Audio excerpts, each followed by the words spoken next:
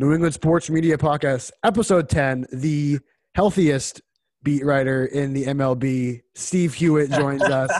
The great Steve Hewitt, one of our favorite people to see at random college basketball games, up there with Joe Sullivan.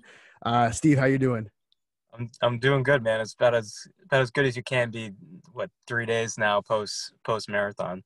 For sure.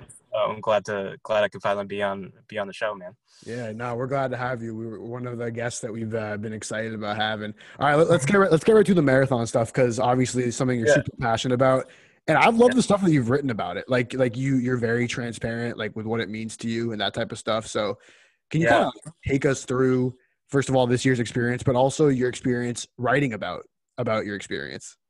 Yeah, man. This year has been absolutely wild, obviously. So the other day, I'm going through my running, I log all my runs on this app called Strava, and I'm looking back, and I started training for the Boston Marathon for 2020 back last November, before Thanksgiving. And it was just wild to me. It's been 10 months since I started doing this thing. And obviously we never anticipated anything happening like this year with COVID and everything, pushing everything back. Obviously it was super disappointing back in March. It was sort of expected, all the leagues had started shutting down because of COVID, and it was sort of inevitable that the Boston, something was going to happen with Boston. We weren't going to have it like it normally was going to be. So I mean, it was still disappointing, but not surprising. But we were still excited because okay, we're gonna run in September. It's gonna be the most unique Boston Marathon ever. Hundreds of thousands of people will still be out there. Hopefully COVID is going to be gone by then. Hopefully the 6 months, COVID will be gone, and we can go back to normal back in September. And then obviously it just never went back to normal. And they made it virtual. I think it was the last week of May 28th or something like that. And I was just obviously super bummed because I ran it in 2018, and that was one of the coolest experiences of my life, to be even in the most ridiculous weather in the history of the marathon, and the 40-mile-an-hour winds and driving rain and everything. But that was just the coolest moment ever to run down Boylston, and kind of experience that moment that so many people have done. And to know I wasn't going to have that moment was just I was obviously super devastated and emotional about it. And I wrote this in one of the columns I wrote. It was I told my friends right away, I was I'm not doing this virtual. They want me to run a marathon by myself. It's hard enough to do it with 30,000 other runners and thousands of spectators supporting you and kind of pushing you along the way. But running is such a sort of a community kind of sport. Obviously it's individual, but the community really pushes you through that 26.2 miles. And I'm not doing that. What's the honor in doing that? And then I just kept thinking about the reason why I was running. I'm running for the Martin Luther Foundation in honor of the boy that died in the Boston bombings back in 2013. And that kind of put everything into perspective. Why are you running? It's not about you. It's about something so much bigger than yourself.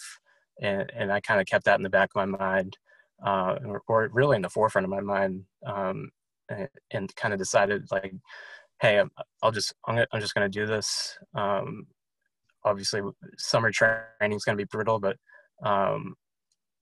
this is something that Martin, even though he was obviously 8 at the time he passed, this is something, and it was reiterated through his family who kind of created this foundation. This is something that he would embrace. He would try to make the most out of a tough situation and just do it. And luckily, I'm really good friends with about 6 other people who, through the 2018 marathon, who I've become incredible.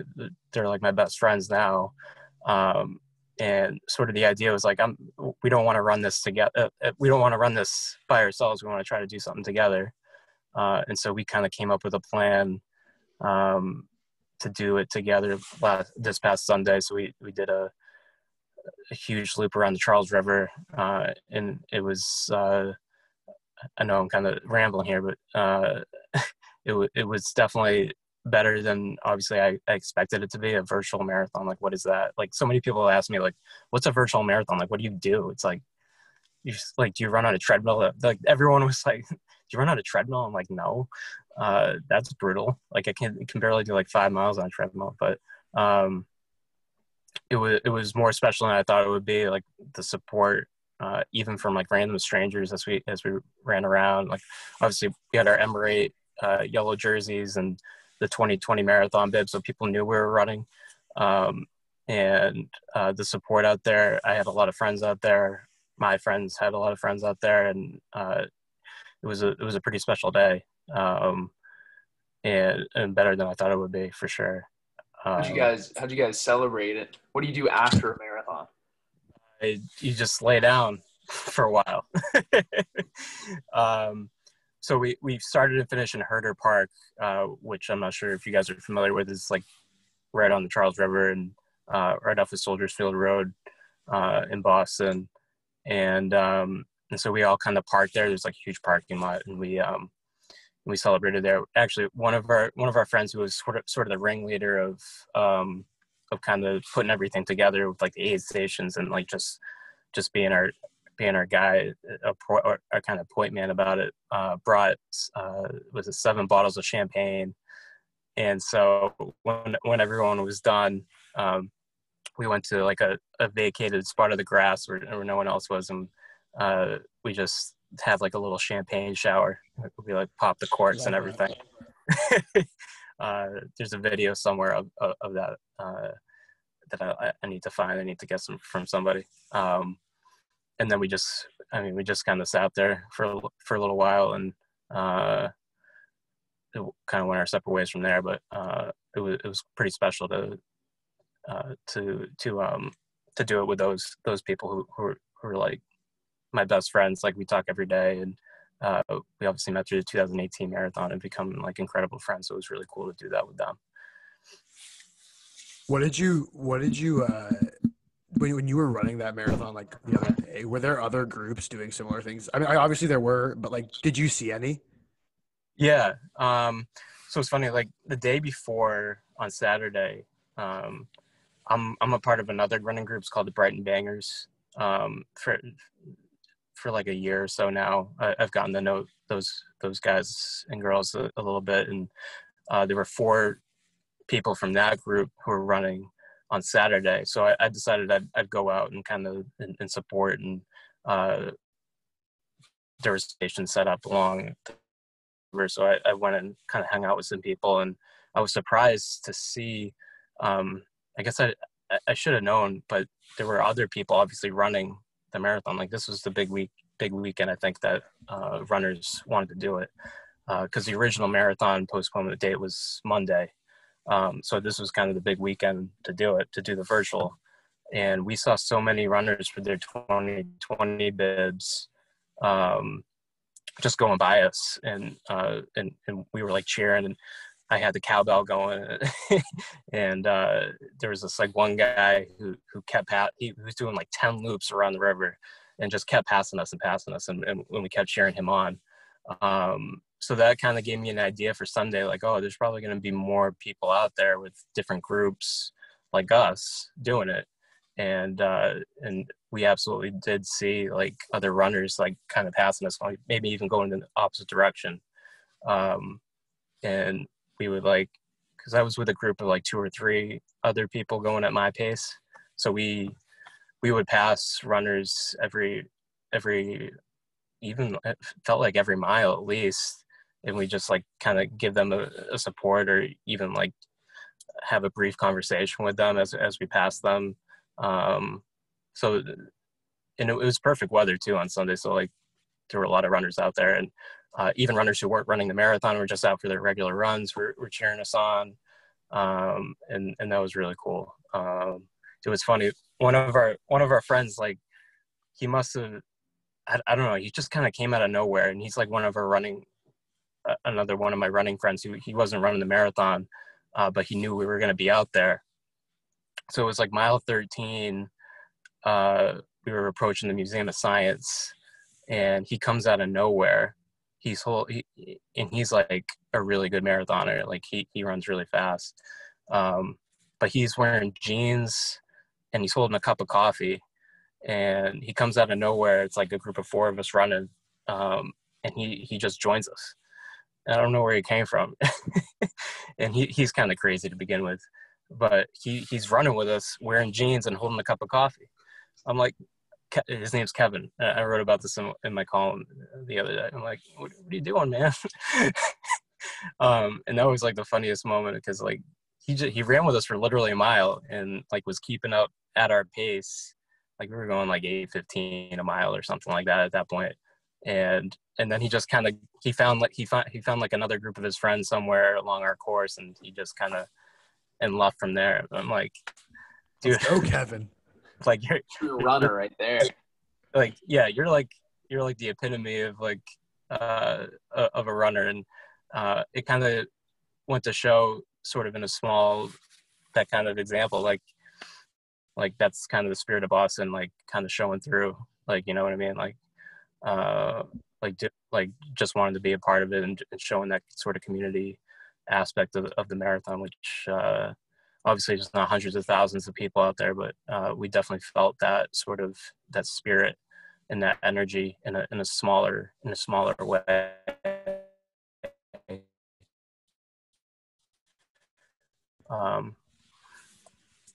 No, for sure. So I'm curious, like, this is kind of like the weird like question in me, but when you're training for this marathon and you're also like a full-time Red Sox beat reporter, probably like a lot of late nights type of thing, like what's your schedule like in with the training? Like when are your training runs like at all different types of the day? Are they like always at a certain time? Like what was it like?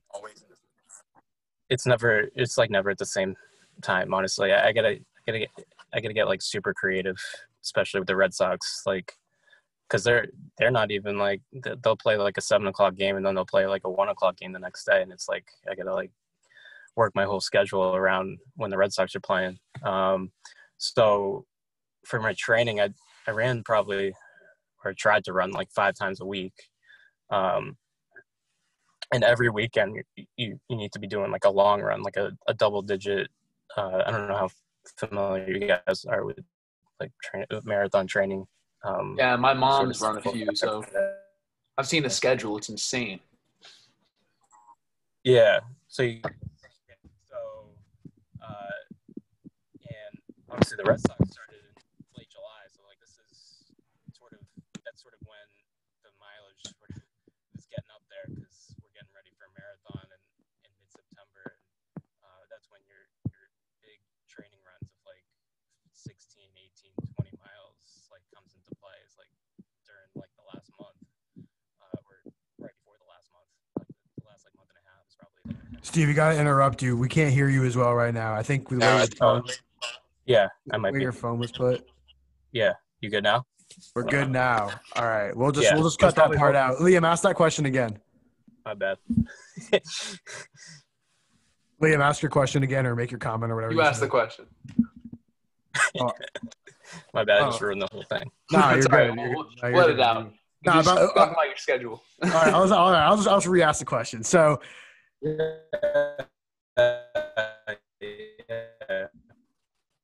right, here we go. 5, 4, 3, 2, 1. So, Steve, obviously, you're a Red Sox beat reporter. There's a lot of time that goes into that. Like, can you describe how you balanced your marathon training with that? Like, when did you do it? How did you fit it in? And, like, how many hours is it a week? Yeah. I couldn't give you in terms of just straight running, it's like 5 hours of running, I would say. When I look at my like weekly logs and everything, it's like 4 to 5 hours total. Because I'm doing like 40-mile, 50-mile weeks at some points. And in regards to the Red Sox schedule, like you have to get it's tough. Like you have to get creative, especially with the long runs.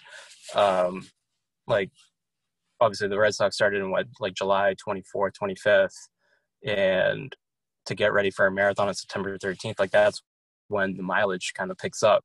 So you're doing like your 16, your 18, your 20-mile runs every Saturday. 'Cause that's when I'd normally do my long runs, is every Saturday morning.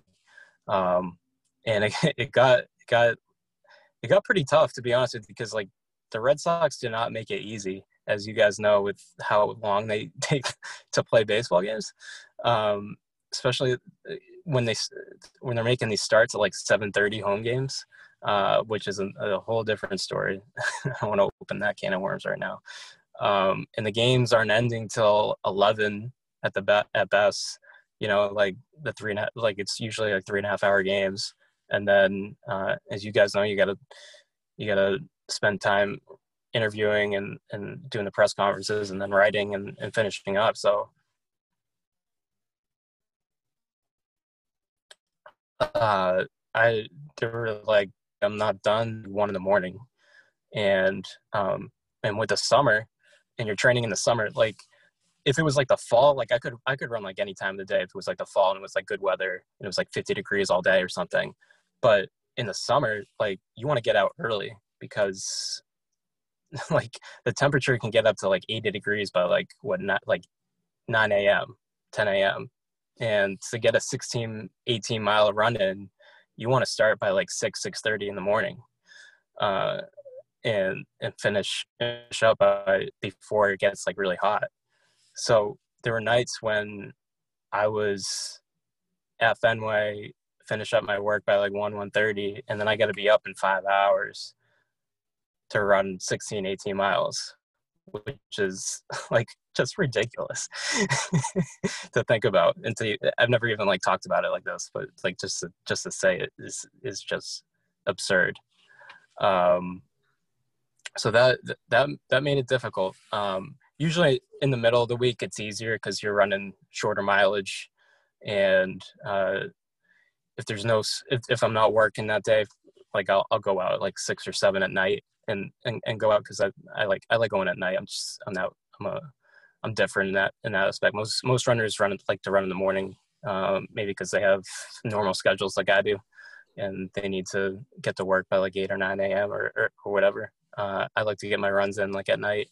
But midweek it's pretty easy because you're running like 6-7 miles, and I say that so like casually because I know people are probably listening and being like 6-7 miles, that's easy that's like a normal run for you, like but it's those Saturday morning long runs when you're like trying to avoid the heat and working around the Red Sox schedule that definitely made it difficult.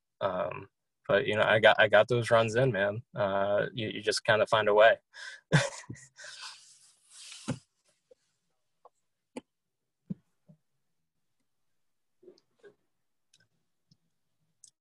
Greg, I can't hear you. Man, we're making all kinds of mistakes. Yeah, I don't know what happened there. No, it's all right. We can cut it all out. Wait, anyway, did you guys get that whole thing? Yeah, we're good. Okay, yeah, you're good. I just couldn't hear you. I saw you talking. I was like, no, we're good. We're good. Yeah. Greg messing up now. That's me. Yeah.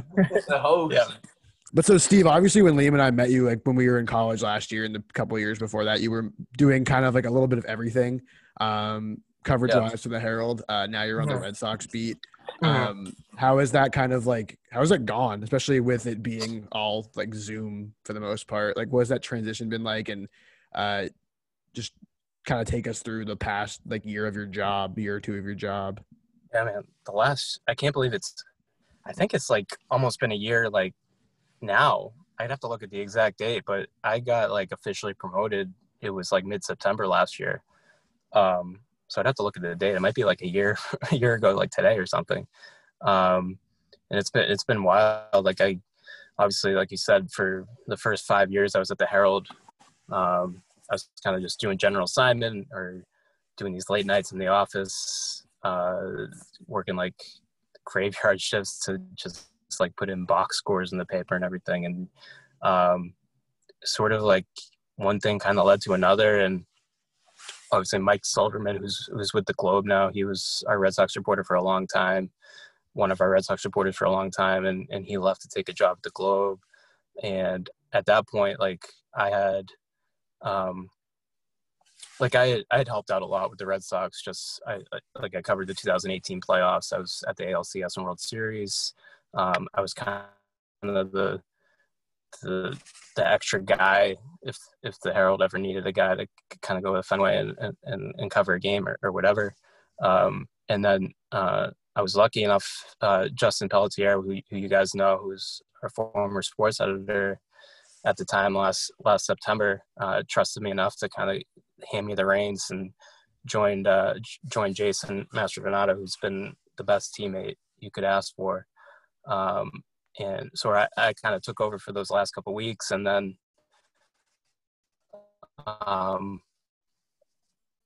like at that point, like everything with the Red Sox sort of hit the fan. Happened, that's happened over the last year. Like happened like between the core getting fired or dismissed, or however you want to frame that, and then Mookie getting traded, and Sale getting Tommy John, and then COVID-19 delays the season for 4 months, and so it's been wild. Like I kind of obviously I came to spring training back in February thinking like obviously everything was normal back then. Like I'm gonna do a 162 game season. I'm going to travel a ton. It's going to be great. Like my first year in the beat, like I'm so excited. And then everything just sort of like in the snap of a finger. Like I was supposed to go.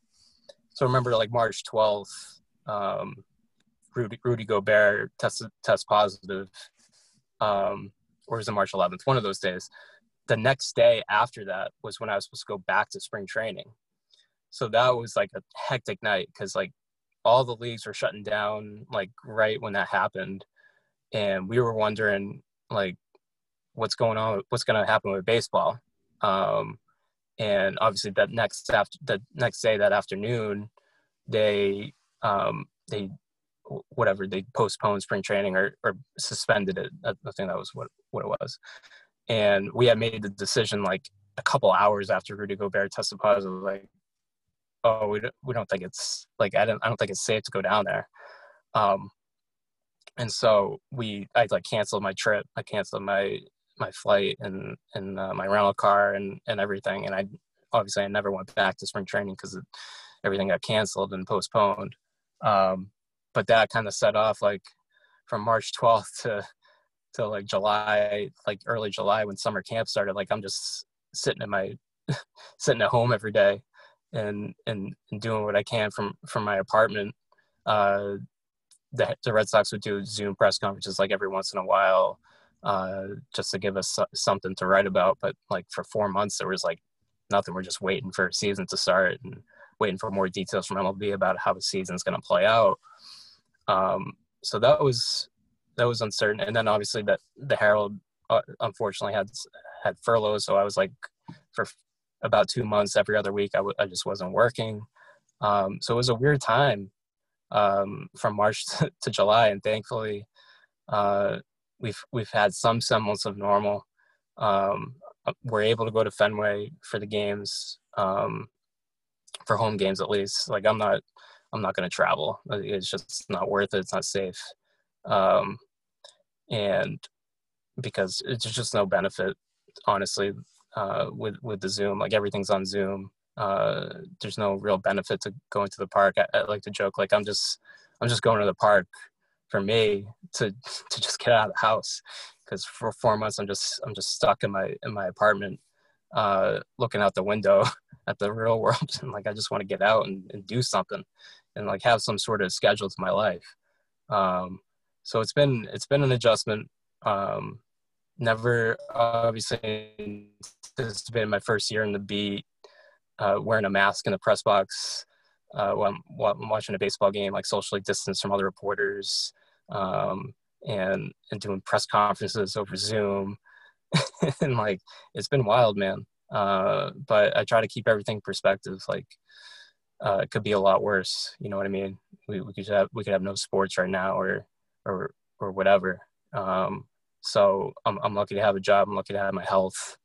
And hopefully this thing can go away soon so we can so I can get like a real first season on the beat where I'm traveling and everything, because that's what I was looking forward to doing the most, you know.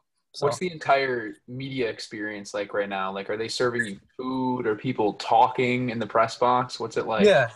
Yes. They at Fenway, at least, I can't speak for all the other parts, but they give us sort of like a box lunch or dinner, which is, I mean, it's not anything special. It's like cold cuts, and once in a while they'll give us like some sort of meat, like chicken or something. But I mean, it's something high roll. like, whoa, like, wow, Meat. we're Wow. living large here. Protein. Yeah. So they give us food at every game, which is a nice gesture. There's some semblance of like a normal press box setting as you guys are accustomed to. We have to wear a mask at all times. Like, we can't take it off unless we're eating, for obvious reasons. We can't eat through a mask. Like I usually sit next to Ian Brown from MLB.com, and we're 6 feet away, but we're still talking like it would be a normal game, like it would be a normal season. And there's like the normal back and forth in the press box and debates or what have you. So that's been nice that COVID hasn't totally like ruined the experience, but yeah.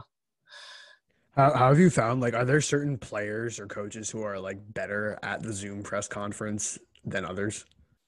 Oh, that's a good question. Yeah,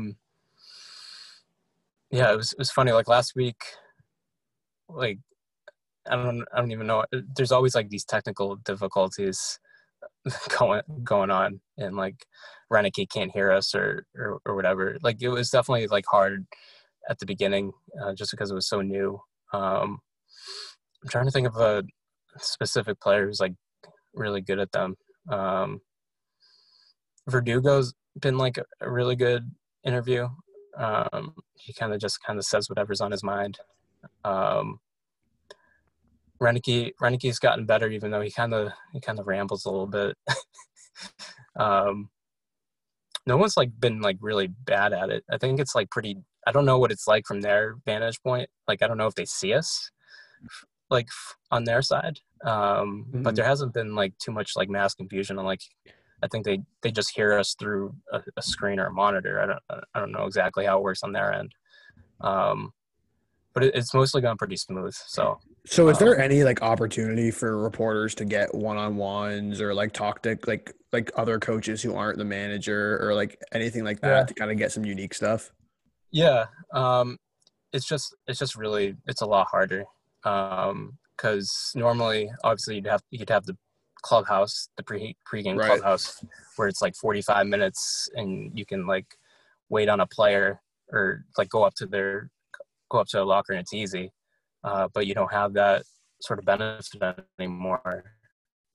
So you have to like know ahead of time who you want to talk to and try to request it through the PR. And usually there's only one PR guy on the road.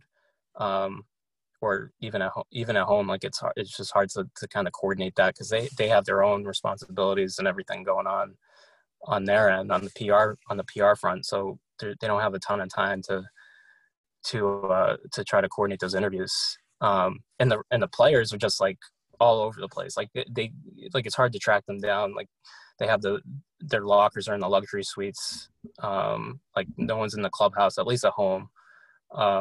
So it's harder to coordinate. Like, I've tried to do a few, and some of them have fallen through. One actually finally worked after like a week of, I felt like I had to keep pestering, like, hey, can I get him today? Can I, like, what's the status on that?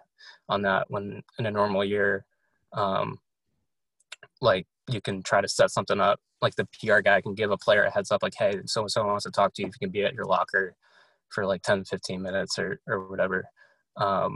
But it's been harder. I mean, the opportunity is still there. It's just a lot more complicated than normal, which I think is a little bit of a disservice to what we're trying to do. Like, we're trying to provide unique stories. But I mean, it's a unique year. So I try maybe more than other reporters to give everything a little more grace, just because everything's so new and it's challenging, and I get it. But it's definitely been a lot harder than normal. So Have you noticed other people in the press box and other Red Sox beat writers being like screw this, like we just want it to be like it was? Or no, not really. Everyone's kind of taking it in stride, I think.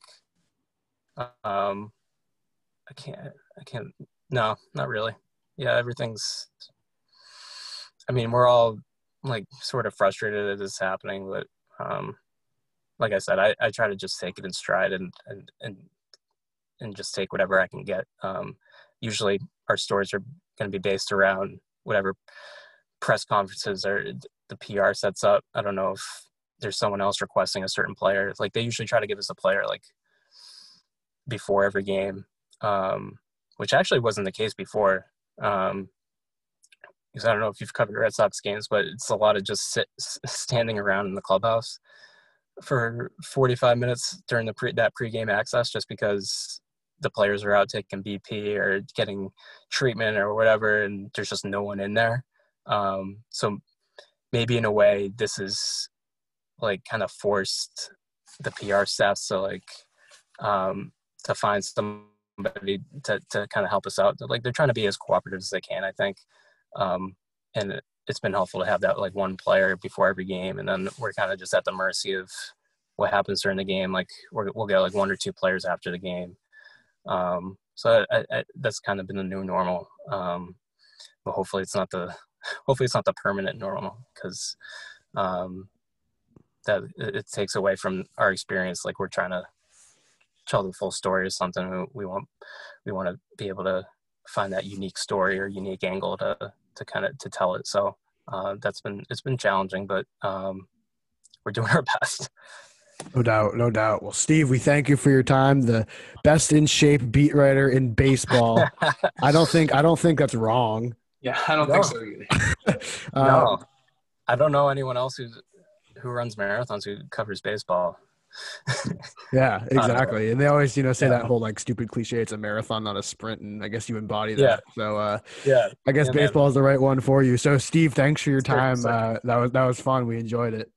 Appreciate you guys. Thanks for having me on. I'm glad I was finally able to find some time in a crazy schedule to join you guys. So I appreciate you guys, and let me know. I'd love to come on again. Absolutely. Absolutely. The great Steve Hewitt. Thanks, guys.